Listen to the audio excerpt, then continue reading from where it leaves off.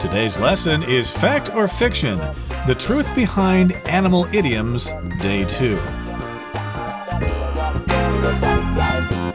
Hi, everyone. I'm Roger. And I'm Kelsey. And again, today we're talking about animal idioms, or phrases that have an animal's name in them to describe a certain kind of situation in the human world.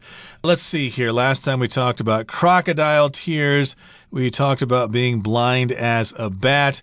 And we talked about going at a snail's pace. And then there was another one which had to do with watching like a hawk, if you're really paying attention to something. So the one about the hawk and the snail were actually accurate. It's true, hawks are very perceptive and snails move slow. But the ones about the bat and the crocodile were not exactly true. Yeah, so we said blind as a bat is an idiom. However, bats can actually find their way around, or they can navigate pretty well. Although they don't use their eyes, they use echolocation.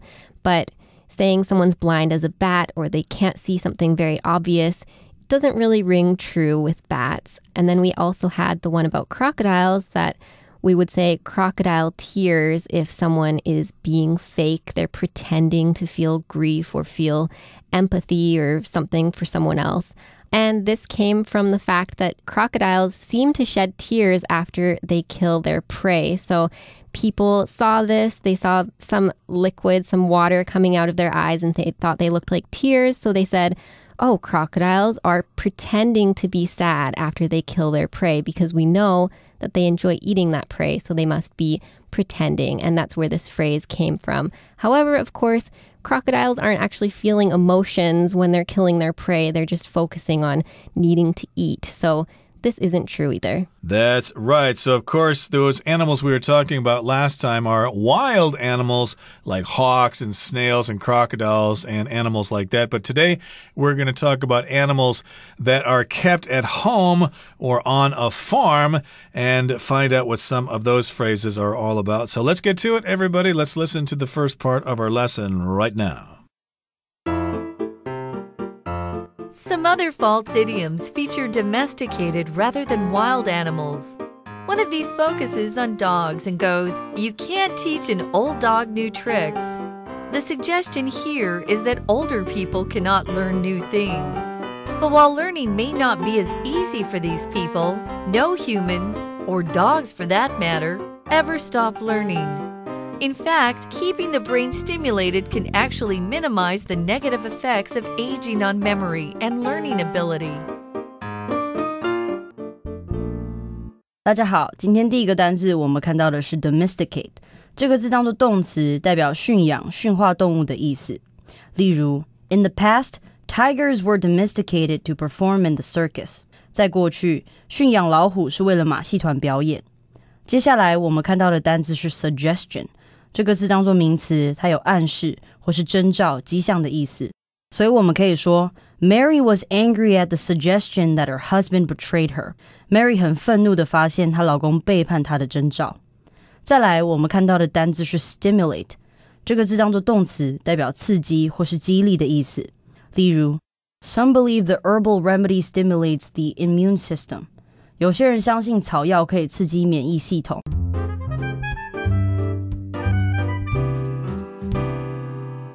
Okay, welcome back, everybody. And it's time for the first part of our lesson. So we had already heard about some wild animal idioms, and it's time to hear about some different animals. So some other false idioms feature domesticated rather than wild animals. So this word domesticated is basically tamed or kept as a pet. So a domesticated animal is one that is tamed and is kept as a pet or on a farm. And this is the opposite of wild. Right, and domesticate again is a verb. It talks about taming an animal and keeping it as a pet or keeping it on a farm. And do not confuse this word with domestic, which refers to something in the country as opposed to being international. This is a different word here. To domesticate or to have domesticated animals means that the animals are at home and they're not in the wild running free. Okay, so one of these focuses on dogs, which of course a lot of people keep as pets. And this phrase goes, you can't teach an old dog new tricks. I've heard that phrase before. I have as well. This is a pretty common idiom in English. And the suggestion here is that older people cannot learn new things. So a suggestion is an implication. It's something that implies or suggests a certain fact. So here we're suggesting or hinting that older people can't learn new things. I don't know if this is true of dogs, but of course, when we get puppies, the first thing we want to do is to teach them tricks. And, gee, what are some tricks that dogs can do? They can sit, right? Yeah, maybe sit or shake a paw or come. Those kind of tricks are pretty common to teach to puppies. But then some people say as dogs get older, maybe they're not as able to learn. They're unwilling. Maybe they're a little more lazy or something. So you can't teach them to, say, jump over a fence or to fetch a stick or catch a frisbee or something like that. Those are some tricks that younger dogs can do, but older dogs would rather just sit still and take a nap. So the suggestion here, as you said, means that older people cannot learn new things. Suggestion is the noun form of the verb to suggest. Usually that means that somebody has something to offer you in terms of information. I suggest that you take the number 2 freeway today because the number 1 freeway is just a mess. That's my suggestion. But yes, is it true older people cannot learn new things? Well, let's find out. So the next sentence says, but while learning may not be as easy for these people, no humans or dogs, for that matter, ever stop learning. So although learning may be harder for older people or older animals, they never stop learning. And we have this phrase here, for that matter. And this phrase is used to show that something is as relevant as the first thing that you talked about, even though it's mentioned second. This is basically a way to emphasize or add more information to whatever you're talking about. Absolutely. So I think it is true that older people tend to be kind of set in their ways. They are unwilling to learn new things, but that does not mean they can't learn new things. Like my grandfather was 95 years old and he decided to take up needlepoint of all things, which means you take, some kind of yarn or something and you make pictures using a pattern or something like that. So he was kind of bored in his retirement, so he took up needlepoint. So at least that's not true here. If you're willing, I'm sure you can learn new things. It's not as easy for older people or for dogs, but still, everybody keeps on learning. And if you want to mention something else inside of a sentence when you're talking about one particular subject and you want to mention something else, you say, for that matter. So, for example, I could say, I don't like to eat salad or any vegetables for that matter. So, salad there is usually a kind of dish that includes a lot of vegetables. So, while I'm talking about salads, I could also talk about vegetables. I don't like salads, and I don't like vegetables for that matter. I don't like vegetables either. So older people can still learn things. In fact, keeping the brain stimulated can actually minimize the negative effects of aging on memory and learning ability. So keeping the brain stimulated. So stimulate here, if you keep something stimulated, you keep it active or encourage development of that thing. So if you keep your brain stimulated, you keep using it and you encourage it to keep developing or keep learning things. You could also keep children stimulated, so you could keep children interested and active and making sure that their brain is stimulated and active as well. I like to study languages to keep my brain stimulated, for example. And again, this can minimize the negative effects of aging on memory and learning ability. So yes, keep your mind active, keep learning new things, and you can live to be 110 years old. Okay, that brings us to the end of the first part of our lesson. Let's move on to the next part now. Yet another idiom that is based on mistaken belief is the expression, stubborn as a mule. While it's true that mules can refuse to work, and will quite literally dig their heels in to prevent being led somewhere they don't want to go, there is more to this behavior than personality. Research has shown that mules are actually quite willing to learn and perform tasks. They even rank higher than dogs when it comes to ability to learn. Their reputation for stubbornness is therefore probably a result of their intelligence. Mules know their limits and will refuse to perform tasks that cause them discomfort or put them in danger. 第二部分我们看到的单字是 mistake， 这个字当作动词，它有误解、搞错的意思。例如 Peter 把那幅画误认成照片，英文可以这么说 Peter mistook the painting for a photo。 再来我们看到的单字是 reputation， 这个字当作名词，它有名声、名誉的意思。所以我们可以说 Bob has an honest reputation, so I feel comfortable doing business with him. Bob 有着诚信的名声，所以跟他做生意我感到很安心。今天最后一个单字我们看到的是 discomfort， 这个字当作名词，它有不舒服、不适的意思。例如The patient had some discomfort, so he rang the emergency bell to call the doctors and nurses. 那名病人感到不适，所以他按紧急铃呼叫医生和护士。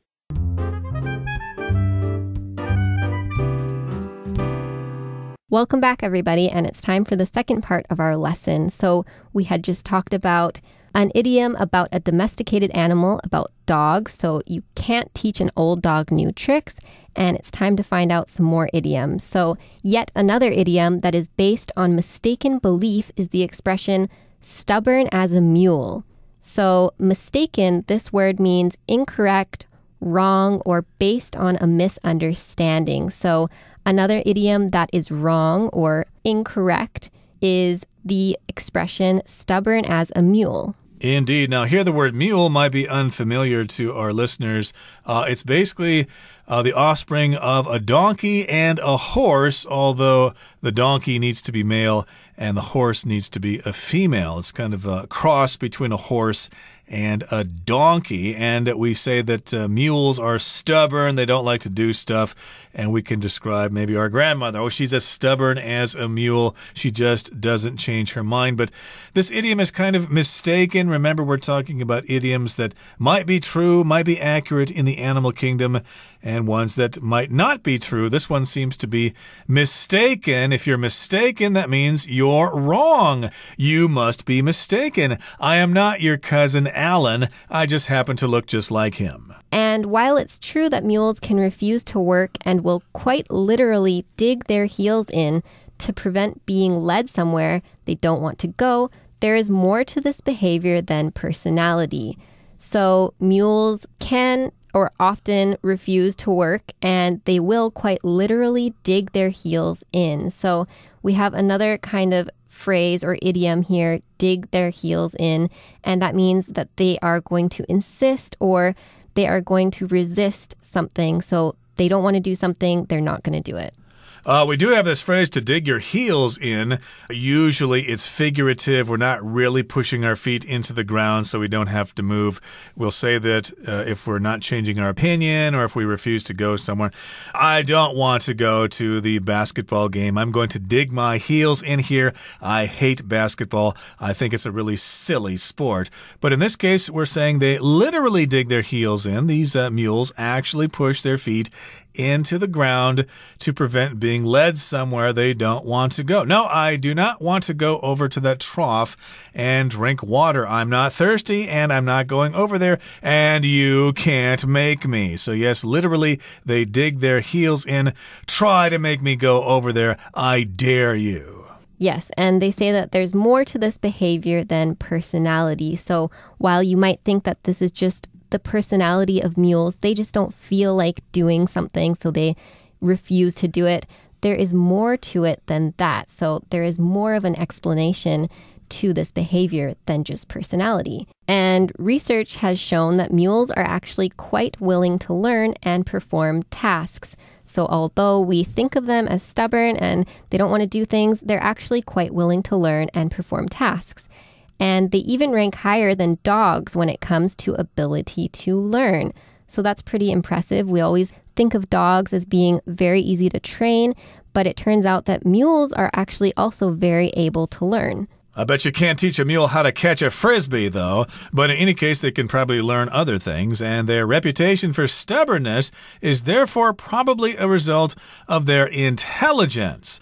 So, yes, they have this reputation, which means people believe this about them based on what other people have said, usually. You might have a good reputation. Oh, Charles has a good reputation for helping people. He's a really nice guy. He's very generous. So if you need something, hey, you can call him because he's got a good reputation. Yep, or maybe a teacher at your school is known by a lot of students for being really tough, and that teacher would have a reputation for being tough. So everyone talks about this teacher and says, oh, her class is so hard, it's really difficult. So the teacher has a reputation for being tough. Indeed. So, yeah, you don't want to have a tough teacher. Well, maybe you do, because if you have a tough teacher, they'll actually bring out the best in you. But again, the point we're trying to make here is that mules are not as stubborn as people believe them to be. They can be stubborn in some situations, but in other situations, hey, they can learn a lot. And, of course, this stubbornness is because of their intelligence. They know their limits, and they will refuse to perform tasks that cause them discomfort or put them in danger. It means they're smart. No, I'm not going to go out there and pull the plow, because the last time I did that, my hoofs were sore for 4 or 5 days, and I had to soak them in water, put ice on them, and I don't want to go through that hell again. Yeah, so discomfort here means something that causes someone to feel uncomfortable. It could be slight pain or worry or even embarrassment, and it's just anything that's the opposite of comfort. And with that, we're going to move on to the third part of our lesson. Let's take a listen now. As these examples indicate, idioms about animals may be useful for cleverly expressing a situation. However, a literal understanding of the words does not always accurately represent what's going on. Okay, welcome back, everybody, and it's time for the last part of our lesson. So, as these examples indicate, idioms about animals may be useful for cleverly expressing a situation. So, we've heard about a lot of examples, and these idioms about animals can, in fact, be useful when you want to express a situation. However, a literal understanding of the words does not always accurately represent what's going on. Right. So, of course, we advise all of you to carefully scrutinize all of the animal idioms that you use in everyday conversation and make sure you're using them correctly, because if you don't, you're probably going to get some naturalist after you, and they're going to say, no, you're wrong about bats. They actually aren't blind, but snails indeed are slow. You're right about that. Okay, that brings us to the end of our lesson for today. Here comes our Chinese teacher.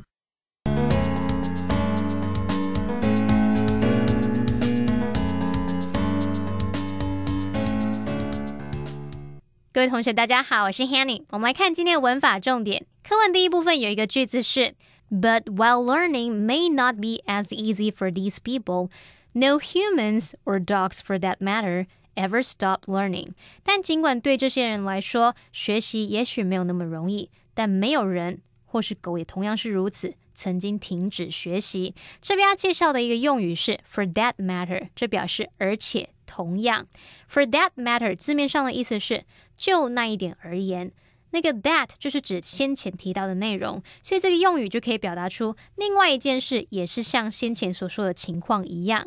举例来说 I haven't seen Kelly for years or her sister either for that matter.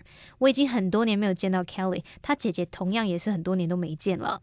好，接着读到下一句 In fact, keeping the brain stimulated can actually minimize the negative effects of aging on memory and learning ability。 事实上，让大脑持续受到刺激，能让老化对记忆力和学习能力的负面影响减到最低。那这边要介绍的是 keep 加受词加受词补语的用法，这表示使什么保持某个状态。keep 在这边就表示使处于或是使维持某个状态。那它常见的受词补语有包含现在分词、过去分词、形容词等等。我们课文里面的 keeping the brain stimulated， 它的受词是 the brain 大脑。动词 stimulate 它表示刺激、激励。好，那由于我们的大脑是受到刺激 ，the brain 跟 stimulate 之间是被动的关系，所以我们的受词补语才是用过去分词 stimulated 来补充说明大脑持续受到刺激的状态。好，接着读到课文第二部分的第一句 ，Yet another idiom that is based on mistaken belief is the expression stubborn as a mule。 还有另一个基于错误看法的惯用语是像驴子一样固执。 Stubborn as a mule 就是用来描述某个人非常固执，十分固执。那我们这边就来补充一些跟动物有关，然后也是以 as 形容词 as 名词的形式来比喻的惯用语。那形容词前方的 as 常常省略不用。举例来说，Quiet as a mouse 是像老鼠一样安静，那就是非常安静。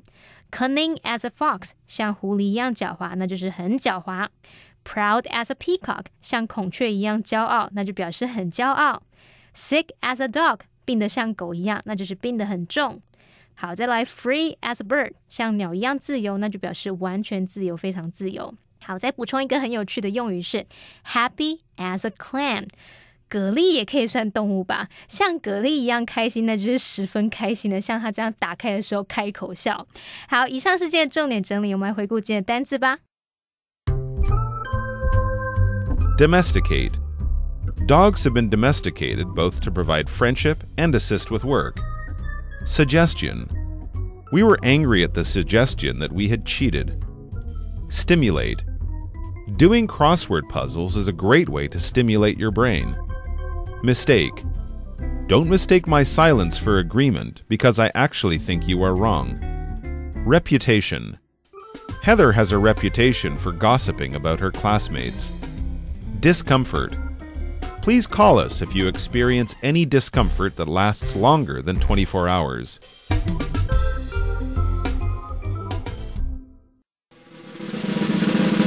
Discussion starter starts now.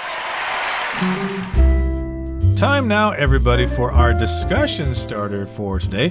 Kelsey, which of the discussed idioms is your favorite? Do you know any other animal idioms? I really liked crocodile tears because I hadn't heard of this idiom before, so I thought it was really interesting to hear about. And I do know of another idiom, puppy love. So puppy love is usually used to describe people that are in love at a really young age, and people might say, oh, it's puppy love. So two teenagers, when they're dating, it's puppy love. And I think it's just a really cute idiom. It is a cute idiom, but not as cute as the idiom going at a snail's pace. I use this almost every day when I'm trying to get my daughter up and ready for school. Oh, she moves so slow. She wants to snooze for a long time, so she really moves at a snail's pace. I wish she would speed things up so she could get to school on time. And another one I can think of is don't look a gift horse in the mouth, which means when somebody gives you a gift, you're not supposed to look at it and analyze whether it's a good gift or not. You're supposed to say, oh, what a wonderful gift. I've always wanted something like this. Thank you so much. How can I ever repay you? Well, that brings us to the end of another edition of our program, and please make sure you join us again next time. From all of us here, I am Roger. I am Kelsey. See you next time.